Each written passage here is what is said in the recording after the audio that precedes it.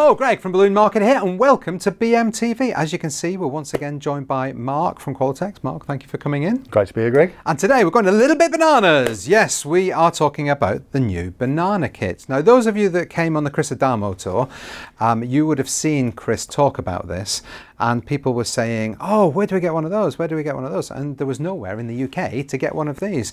So Pioneer brought them into the country and sold them all. And yes. Now we've got some and we're selling them, but currently you don't have any, do you? No, none in stock at the moment. But we do have some available. But this banana kit is designed, well, I'm going to let Mark tell you more about it. But in fact, yeah, Mark, over to you. Tell us all about this banana kit. Well, it's from Clik-Clik. Yep. And as you know, great products, including the mag mover, magnets. Yeah. You've done lots of work with the stickiness. Yes. The balloon tape and the balloon bond. It's great stuff. This is essentially the easiest way possible to get a line over the top of a beam or through an eyelet or somewhere up high that's not easy to access. Yeah. You know, even at places like Spring Fair where you're exhibiting and you want to get some security and you want to take stuff over the line, it's high up in the air, it's really difficult to do, and invariably you do the worst thing ever, which is you tie a heavy weight to one end and then you literally you know, launch it through the air over to the other side and hope that you don't kill somebody. Well, some people maim. might do that, but I'm sure nobody at Pioneer has ever done anything like that, have they? From a health and safety point of view. Never, certainly not me. Never done anything like that. So this negates the need to take some health and safety risks. Exactly, and it's really important these days. You know, you need to do risk assessments. You need to work within the confines of safety, and sometimes without the proper risk assessment, you wouldn't even get the client. Yeah, regardless of your price. Absolutely, you know, really important. Some venues now they need to see that full risk assessment. They want to know all about your equipment, and at least now you've got the option to say, hey, this is how we do it. We're professional. We know what we're doing. So because I am so professional, this is the first time I've actually used this. This is going to be really exciting for me. Yeah. So we're going to have a go with it today. Should we have a look? Let's open it up. Unbox it. So a nice little storage bag with some destructions. Yep. You're going to do the standard man thing and not read those. We have a mag mover in there, which we all love and use. There's a lovely pair of small safety scissors. Ergonomically designed by the looks of it. Oh, they feel nice. There's the loop line. This isn't readily available at the moment in the UK, but it's really, really good stuff. Loop line is a nylon line that's tied together in 2-inch gaps. Yeah. So that's really, really useful. It negates the need for knotting in many cases, because you can just pass that through, open a loop up, and then pull through the rest of the line. Okay. Yeah. And then you get a nice secure attachment point. Very easy. You can also use it to measure how many knots are in between what you're hanging and the magnet itself, and where you're hanging it. And that's really good if you want to do repeated work, or you need to ensure something's hung flat. Yeah. So that's really useful. So that includes a reel of this. And then the main event is your banana tool. Okay, so it's a magnet on the end, and I'll describe what that's for in a minute. And you do need a mag pole. That's one we prepared earlier. So the mag pole is designed so you can start working and start attaching things up to 5.5 meters off the ground. I love the mag pole because you can use it once again in a very safe manner, in that a lot of ceilings would be under that 5, whatever it is, how many meters? 5.5 meters. 5.5 meters. You don't have to take it off the ground, off the floor at all. I mean, that's the best bit, is that you can literally just leave it. There's a good rubber footprint. It's nice and secure, and you can leave it in position and just work all the way up to the ceiling height. But it's still light enough that when you do need to lift it up, you've just got to be careful, but you can do that. And the only advice is to lift vertically up. As soon as you move off the vertical, you are the fulcrum point of the whole of that line, so the weight becomes more of whatever you're lifting. So as long as you're lifting vertically, you should be absolutely fine with that. So yes, the banana tool just sits and screws directly on top of there.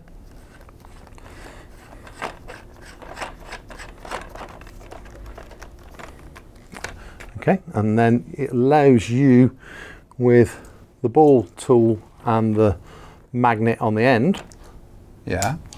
to attach the loop line and have the loop line run through here, Yeah. that you manage and secure with your hand, and then you can drop that directly over the top of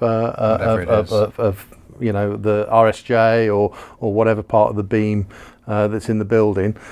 Drop that down, attach what you need to on the other end, and then pull it back up and secure it into position. But what if you've got some really skinny gaps or eyelets or something? So up on the ceiling you've got a little eyelet that drops down that somebody's attached something to before, and you want to attach it to that, but obviously you're not going to get the ball through there, are you? No.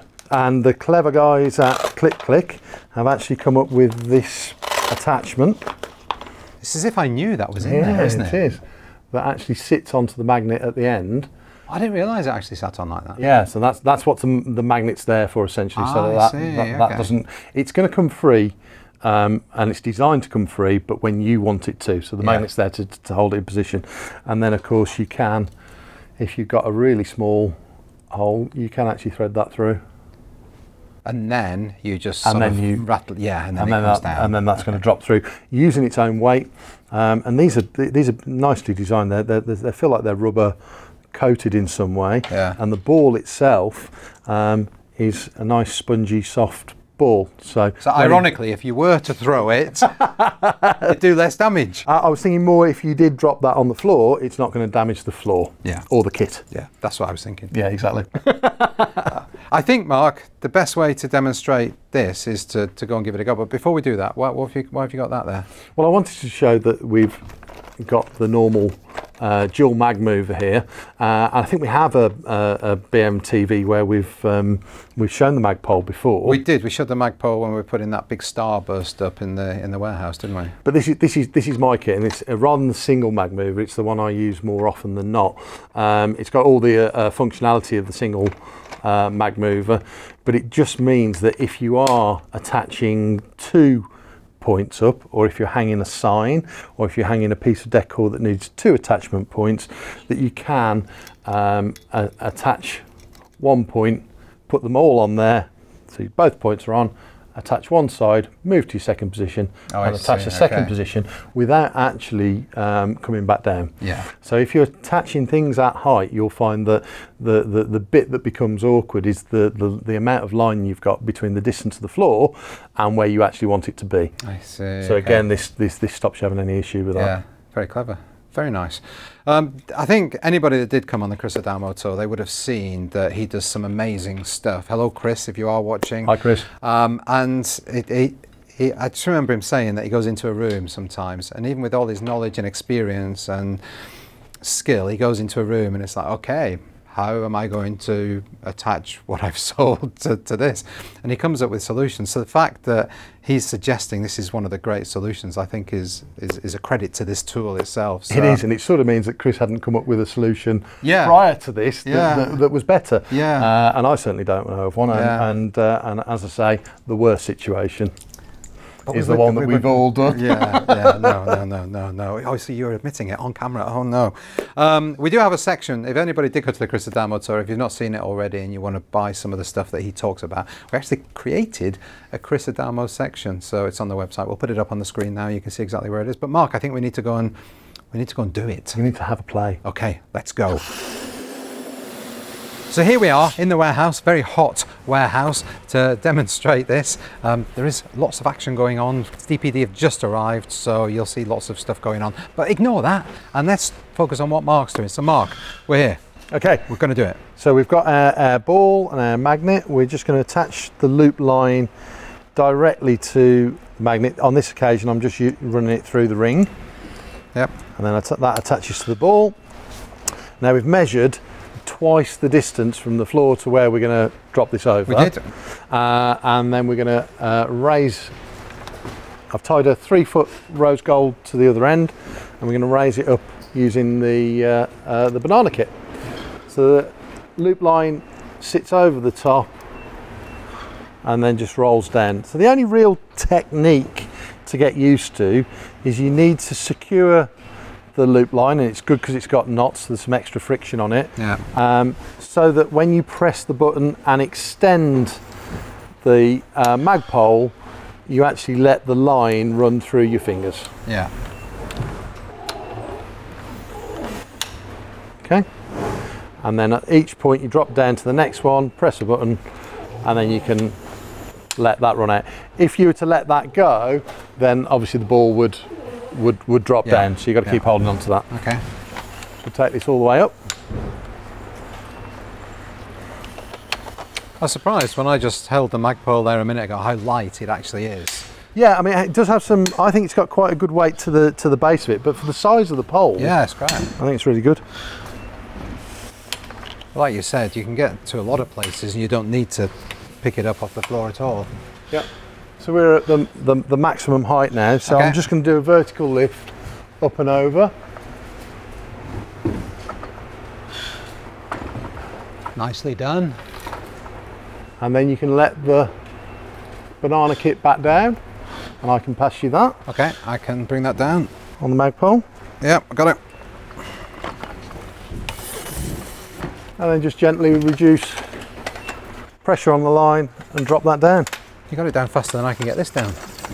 Let's pop that out of the way. Fantastic. Because we're done with that now, aren't we? Done with that for the moment. Okay. So I'm going to keep hold of the ring magnet, and then I'm just going to hoist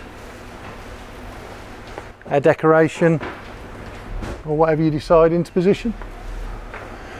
And the nice thing of rather than doing this now is visually you can decide on the height Yeah. from on the ground, whereas if you'd set it up before and just hooked it up directly to a beam, you'd have to be maybe up and down a couple of times until you got it into the right position.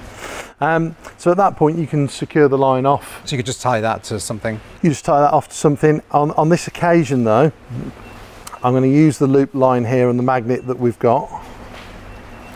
Just slide that through.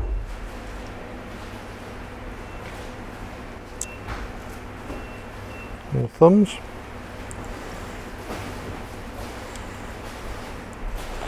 We're just going to drop that to the side there and actually use the magnet to secure it. Yeah. So the only thing I'd say there is what if a child came along and pulled it or something like that? Exactly. What can you do? So the nice thing is that you can secure this up and out the way.